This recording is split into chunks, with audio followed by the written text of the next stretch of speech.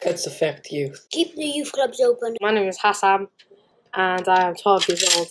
I've been coming to this youth club for 2 years and I really enjoy it because I used to be kind of bad, and then now because I've been going to the youth club with my friends, I enjoy stuff more. I don't stay at home as much playing PlayStation or on the computers. I just stay with my friends in one place and do a lot of things. Hi, my name is Joseph. I'm 12 years old and I've been coming to the BUZZ for about a year.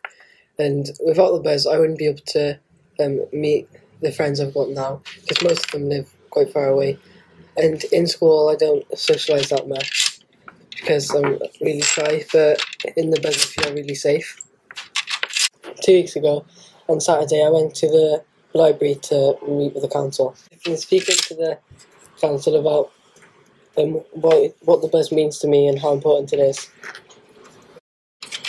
And if the BUZZ closes, I don't know what I'd do because there's nowhere to go and it's really cold outside. Go park and there'll be gangs around and they could harm me and that, and then my parents would be worried and that because parking is not safely.